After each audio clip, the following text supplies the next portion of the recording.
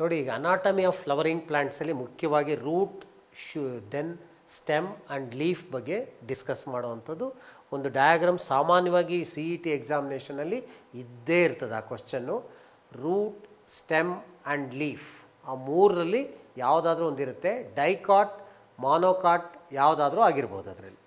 ನಾನು ಇಲ್ಲಿ ಏನು ಮಾಡಿದ್ದೀನಿ, here I have given A diagram of what is that TS of monocot root. ಈಗ TS ಆಫ್ ಮಾನೋಕಾಟ್ ರೂಟ್ ಅಂದರೆ there are some specifications are there. How do you recognise this is A monocot root ಅಂತ? How do you distinguish, how do you establish this is A monocot root ಅಂತ ಹೇಳಿ? The important features of this mainly the root R, mainly ನೆನ್ಪಿಟ್ಕೊಳ್ಬೇಕಾಗಿರೋವಂಥದ್ದು the important characters R the arrangement of vascular bundles. The arrangement of vascular bundles ಅಂದರೆ they are in the radial type of arrangement we are observed. That means the arrangement of vascular bundles are in the fashion of the alternate arrangement of xylem and phloem in alternate radii. So ಅದೊಂದಿರುವಂಥದ್ದು important characteristic feature. And the another important feature of this monocot root is polyarch condition. Polyarch means the presence of vascular bundles are more than 6 vascular patches we observed here. So that is one of the important characteristic feature. And then polyarch condition, then exarch condition. That means protoxylem elements are facing outwards and metaxylem facing towards the center. And one more important feature of the monocot root is mainly the presence of large central pith. That is one of the important characteristic feature we observed in monocot root. And one of the important character, root and stem and leaf ಅಲ್ಲಿ ಒಂದು difference ಇದೆ. Students ಭಾಳಷ್ಟು ಜನ ಅದನ್ನು recognise ಮಾಡದೇ ಇರುವಂಥ point ಯಾವುದು ಅಂದರೆ, ಎಪಿಡರ್ಮಿಸ್ ಆಫ್ ದ ರೂಟನ್ನು ಯಾವಾಗಲೂ ಕೂಡ ಎಪಿಡರ್ಮಿಸ್ ಅಂತ ಹೇಳಲೇ ಕೂಡದು. Outer most layer of the root is always we use A term called ಎಪಿಬ್ಲೆಮಾ R ಪಿಲಿಫೆರಸ್ layer ಅಂತಲೇ ಹೇಳಬೇಕು. ಅದನ್ನು ಎಪಿಡರ್ಮಿಸ್ ಅಂತ ಕರಿಬಾರ್ದು. ಎಪಿಡರ್ಮಿಸ್ ಅಂತಂದರೆ it must consist of cuticle layer. Cuticle ಇರಬೇಕಾಗುತ್ತೆ. ಕ್ಯುಟಿಕಲ್ ಇಲ್ಲದೆ ಇರೋದ್ರಿಂದ ಅದನ್ನು ಎಪಿಡರ್ಮಿಸ್ ಅಂತ ಹೇಳೋ ಹಾಗಿಲ್ಲ. So here in this diagram we have given what is that mainly the monocot root, Young monocot route. ಇದರಲ್ಲಿ ಪಾರ್ಟ್ಸ್ ಲೇಬಲ್ ಆಗಿರುವಂಥದ್ದು ವಿ ಆರ್ ಇಂಡಿಕೇಟೆಡ್ ಇನ್ ಆಲ್ಫಾಬಿಟ್ಸ್. ಅದನ್ನು we have to discuss. Question ಇದು ಈ ಥರ ಇರುತ್ತೆ ನೋಡಿ. ಈಗ ಹೇಗಿರುತ್ತೆ ಅಂದರೆ, in the diagram of the TS of A section of a monocot root given below, different parts have been given indicated by alphabets. Choose the answer in which these alphabets have been correctly matched with the parts they indicate ಅಂತ ಹೇಳುವಂಥದ್ದು ಇರುತ್ತೆ. ಇಲ್ಲಿ ನಾವು ಈಗ ಕೊಟ್ಟಿರೋವಂಥ ಡಯಾಗ್ರಾಮ್ನಲ್ಲಿ ಎಲ್ಲ options ಕೊಟ್ಟಿದ್ದೀವಿ.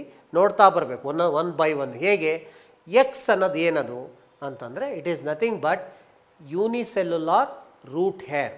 Unicellular root hair ಅಂತ ಹೇಳುವಂಥದ್ದು ಎಕ್ಸ್ ಅಂತ ಹೇಳುವಂಥದ್ದು ಇಂಡಿಕೇಟ್ ಮಾಡಿದ್ದೀವಿ.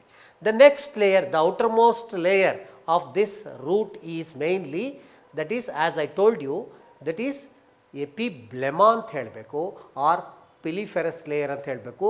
We should not call it as epidermis. So ಇದೊಂದು ನೆನ್ಪಿಟ್ಕೋಬೇಕು. ಆಮೇಲೆ ಇರೋವಂಥ ಪೋರ್ಷನ್ನು cortex reason.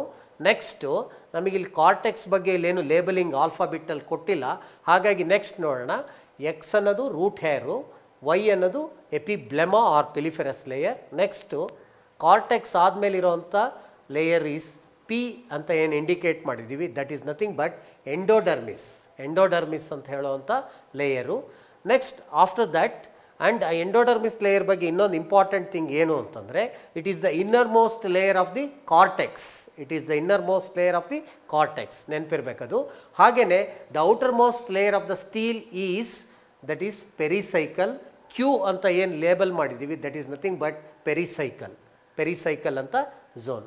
And inside the ಸ್ಟೀಲಾರ್ ರೀಜನ್ನಲ್ಲಿ V observed radial type of vascular bundles. xylem and phloem are alternating each other.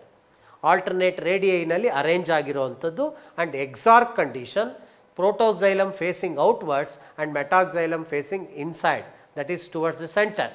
So Q ಅನ್ನೋದು pericycle, that is the outer most layer of the what is that steel. Next ಅದಾದಮೇಲೆ R ಅಂತ ಏನು mention ಮಾಡಿದ್ದೀವಿ, it is xylem, ಅದರಲ್ಲೂ ಮೆಟಾಕ್ಸೈಲಮ್ element. And S is actually what is that, S ಅಂತ ಹೇಳುವಂಥದ್ದು ಫ್ಲೋಯಮ್ಮು. And centrally located portion what we are observing is pith ಪ್ಯಾರಂಕೈಮೆಟಸ್. Predominantly we are observing pith ಅಂತ ಹೇಳುವಂಥದ್ದನ್ನು observe ಮಾಡ್ತೀವಿ. ಈಗ ಈ ಡಯಾಗ್ರಾಮ್ನಲ್ಲಿ ಈಗ ನಾನು ಹೇಳ್ದಂಗೆ ಯಾವ ಆಪ್ಷನಲ್ಲಿ ಕರೆಕ್ಟ್ ಆನ್ಸರ್ ಸಿಕ್ಕುತ್ತೆ ಅಂತೇಳಿ ನೋಡೋಣ. ನೋಡಿ, ಫಸ್ಟ್ನಲ್ಲಿ ಎಪಿಡರ್ಮಿಸ್ ಅಂತ ಎಕ್ಸ್ ಬಂದುಬಿಡ್ತು. ನಾನು ಆ್ಯಸ್ ಐ ಟೋಲ್ಡ್ ಯು ಅದು ರೂಟ್ ಹೇರ್ ಆಗಿರೋದ್ರಿಂದ ಈ ಆಪ್ಷನ್ನಲ್ಲಿ ಇರೋವಂಥದ್ದೆಲ್ಲ ರಾಂಗ್ ಆಗೇ ಇರ್ತದೆ, ಯಾಕೆಂದರೆ ಮೊದಲೇ ರಾಂಗ್ ಬಂದಿರೋದ್ರಿಂದ. ನೆಕ್ಸ್ಟ್ ಇನ್ನೊಂದೇನು ಅಂದರೆ ಬಿ ಆಪ್ಷನ್ನಲ್ಲಿ ಹೋಗೋಣ. ಒನ್ಸ್ ಅಗೇನ್ ಇಲ್ಲೂ ಎಪಿಡರ್ಮಿಸ್ ಅಂತ ಬಂತು, ಸೊ ಈ ಆಪ್ಷನ್ ಕೂಡ ಕರೆಕ್ಟ್ ಆಗಲಿಕ್ಕೆ ಸಾಧ್ಯ ಇಲ್ಲ. ದ ನೆಕ್ಸ್ಟ್ ಆಪ್ಷನ್ನಲ್ಲಿ ನೋಡೋಣ. ನೋಡಿ, ಇಲ್ಲಿ ಎಕ್ಸ್ ಅಂತ ಹೇಳುವಂಥದ್ದು ಕ್ಲಿಯರ್ ಕಟ್ಟಾಗಿ ರೂಟ್ ಹೇರ್, ಕ್ಲಿಯರಾಗಿ ರೂಟ್ ಹೇರ್ ಅಂತ ಹೇಳ್ತಾ ಇದೆ. ವೈ ಅಂತ ಹೇಳುವಂಥದ್ದು ಎಪಿಬ್ಲೆಮಾ as I told you. Then next P ಅಂತ ಹೇಳುವಂಥದ್ದು ಎಂಡೋಡರ್ಮಿಸ್, ಎಂಡೋಡರ್ಮಿಸನ್ನು ಕ್ಲಿಯರಾಗಿ ಹೇಳ್ತಾ ಇದೆ. ದೆನ್ ಕ್ಯೂ ಅಂತ ಹೇಳುವಂಥದ್ದು ಪೆರಿಸೈಕಲ್ ಅನ್ನು ಕರೆಕ್ಟಾಗಿ ಹೇಳ್ತಾ ಇದೆ. ದೆನ್ ಆರ್ ಅನ್ನೋದು ಮೆಟಾಕ್ಸೈಲಮ್ ಎಲಿಮೆಂಟ್ ಆ್ಯಂಡ್ ಎಸ್ ಅಂತ ಹೇಳುವಂಥದ್ದು ಫ್ಲೋಯಮ್. ಸೊ ಎಕ್ಸ್ ಡಿನಲ್ಲೂ ಕೂಡ ಯಾವ ಎಪಿಬ್ಲೆಮಾ ಬಂದರೂ ಕೂಡ ಎಕ್ಸ್ ಅಂತ ಹೇಳುವಂಥದ್ದು ರೂಟ್ ಹೇರ್ ಆಗಿರೋದ್ರಿಂದ ಅದು ಕೂಡ wrong option. So in this question the right option is C. C ಅಂತ ಹೇಳುವಂಥದ್ದು ರೈಟ್ ಆಪ್ಷನ್ ಆಗಿರುತ್ತೆ. ಹಾಗಾಗಿ ಈ ಡಯಾಗ್ರಾಮಲ್ಲಿ ಈ ಕ್ವಶನಿಗೆ ಸಂಬಂಧಪಟ್ಟಂಗೆ C is the correct option. ಇದೇ ಥರ ಎಕ್ಸಾಮಿನೇಷನಲ್ಲಿ ಏನಾಗುತ್ತೆ ಅಂತಂದರೆ ಡೈಕಾಟ್ ರೂಟ್ ಕೊಡ್ಬೋದು. ಡೈಕಾಟ್ ರೂಟ್ ಕೊಟ್ಟಾಗ ಅಲ್ಲಿ ಬರುವಂಥ important aspects radial type of vascular bundles ಇರುತ್ತೆ, ಟೆಟ್ರಾರ್ಕ್ ಅರೇಂಜ್ಮೆಂಟ್ ಇರುತ್ತೆ. Pith is usually normally absent, if it is present it is very little ಇರುತ್ತೆ.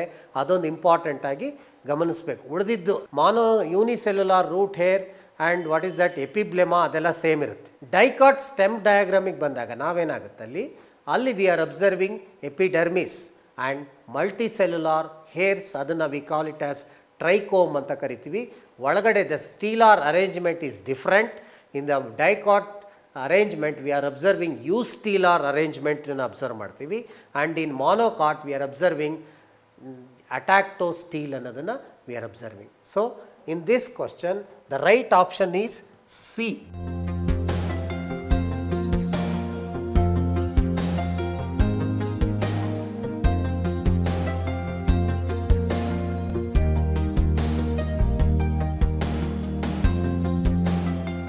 The next question is vascular bundles in a monocot stem are described as.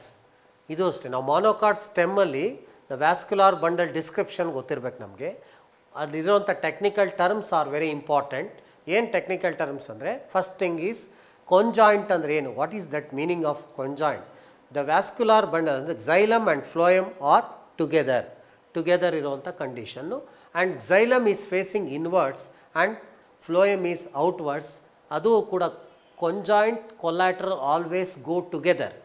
Then endark means protoxylem elements are facing inwards and metaxylem facing outwards. And closed and open ಅಂತಂದ್ರೆ ಏನು ಅಂದರೆ, closed means the cambium is absent, then it is called closed. If cambium is present in the vascular bundle, then it is called open vascular bundle.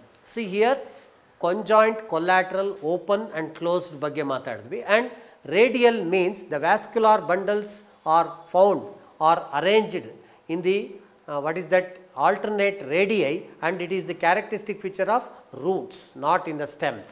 So radial character we are not observed in stems. And one more character, that is concentric. The vascular bundles are we observed in concentric rings, that is xylem is centered and sometimes phloem is also found around which. So such kind of vascular bundles we are call it as what is that, concentric bundles. See here in the monocot vascular bundle, we observed the vascular bundles consisting of both xylem and phloem together, hence it is conjoint. And xylem and phloem also they are together, collateral. Then another important aspect is endark condition. That endark means that is xylem is facing towards the center and phloem towards the outer, that is endark condition. And what is that? Mainly the important character here is closed, that means Cambium is absent. Hence, in the 4 options, the final answer we observed is this one. A is the correct option, because here conjoint collateral always go together, and protoxylem elements are facing inwards and metaxylem elements are facing outwards, and finally Cambium is absent. Hence, the answer here is A option is the correct one. ಅದೇ ಥರ they may ask you the dicot stem. So same ಕ್ವಶನನ್ನು ಡೈಕಾಟಿಗೆ convert ಮಾಡಿದ್ರೆ ಅವಾಗ answer ಏನಾಗಿರುತ್ತೆ ಅಂತಂದರೆ mainly conjoint collateral is correct and even endarc is also correct, but the only thing, instead of the vascular bundles in a monocot stem ಬದಲು dicot stem ಅಂತ ಏನಾರು ಎಕ್ಸಾಮಲ್ಲಿ question ಬಂದರೆ ಅವಾಗ ಆನ್ಸರ್ ಏನಾಗುತ್ತೆ ಅಂದರೆ conjoint collateral, endarc and open ಆಗುತ್ತೆ. Open means the Cambium is present ಅಂತ ಆಗುತ್ತೆ. ಬಟ್ ಈ ಮಾನೋಕಾಟ್ ಸ್ಟೆಮ್ಮಲ್ಲಿ ಆಗಿರೋದ್ರಿಂದ conjoint collateral, endarc and closed ಅಂತ ಹೇಳುವಂಥ first option is correct.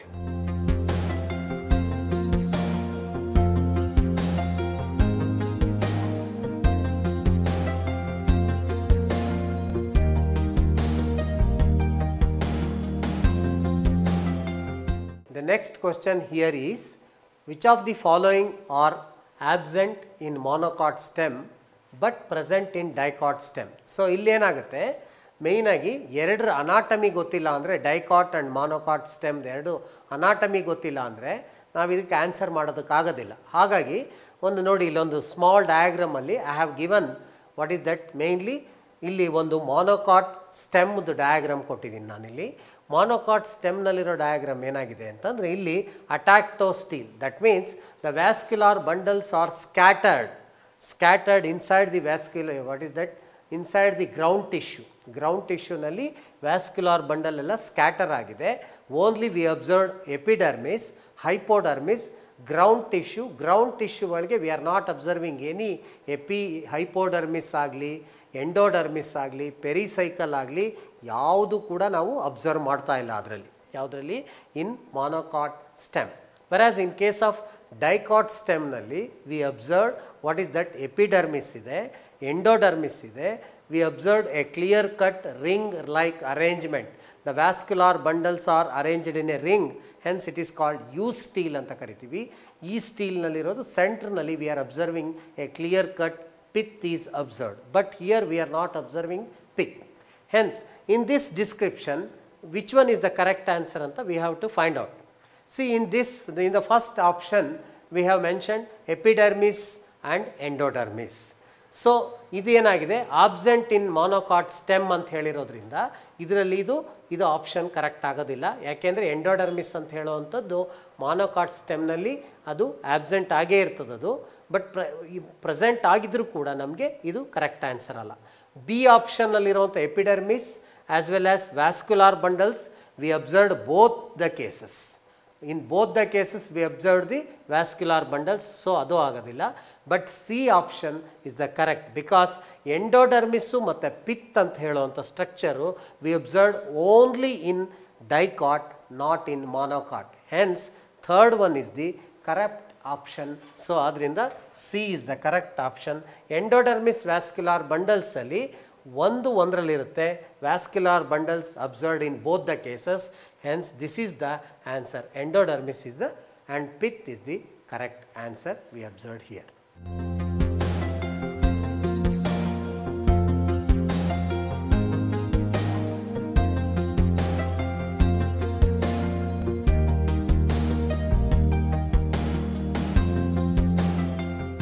The next question here is, match the following type of question in flowering plants, anatomy of flowering plants. See here, one side we have given wall material, another side we have given the tissue, type of tissue. See here, in the first column, wall material we have given epithem, they have given guard cells, motor cells, passage cells and then complementary cells, one side. The another side we have given lenticell, monocot leaf, hydatodes, stomatal apparatus and endodermis of root. See here we have to match for each corresponding one. ಯಾವುದಕ್ಕೆ ಸರಿ ಹೋಗುತ್ತೆ ಅಂತ ಹೇಳುವಂಥದ್ದನ್ನು ಗೊತ್ತಿರಬೇಕಿಲ್ಲಿ. So first let us start with epitheme. Epitheme anta heluvanthadu enu antandre, here epitheme is a tissue found in hydathodes. What are hydathodes? They are found in the, what is that, some herbaceous plants. We are observed guttation process in some herbaceous plants like tomato and some grasses we are observing. Guttation is nothing but a process of exudation of water droplets through the hydathodes. In that process, in that type of what is that, hydathodes, we observe epitheme type of cells. And then the second group of cells, guard cells. Guard cells we observed. Guard cells we observed only in case of stomatal cells. Stomatal apparatus always consisting of two kidney shaped cells. So that kidney shaped cells we call it as guard cells. And in monocotyledonous roots, in monocotyledonous plants, we observed a dumbbell shaped guard cells, but guard cells observed in stomatal apparatus of the stomatal apparatus. Then motor cells, it has one more name, bulliform cells. Sometimes we can also call it as bulliform cells. That bulliform cells we observed in case of, in that group, that is in the monocot leaf of the upper epidermis of the monocot leaf. Only in upper epidermis we observed such kind of cells. They are bubble like cells, bubble like, or what is that, large hyaline cells we observed in the upper epidermis of the monocot leaf only. Next, passage cells. Passage cells we observed only in endodermis of the root. In endodermis of the root we observed passage cells. Passage cells, that means they can allow water inside the, what is that, xylem elements. So that is one of the important character. And then complementary cells. Complementary cells we observed in lenticels. Lenticels consisting of some loosely arranged parenchyma cells found inside that, that is called lenticell. It is meant for, what is that, it is a product of secondary growth. So here the important option what we have given in the 4 options, see, we have to match in this. The first option matches with the first column. See, in this A is, that is epitheme, it is matched with, or that is hydathodes, and guard cells matched with, that is stomatal apparatus, and C, that is motor cells or bulliform cells, is matched with, that is monocot leaf, and D, that is passage cells. Passage cells is matched with, that is endodermis of root, and E, complementary cells found in the lenticels. So the correct option is A.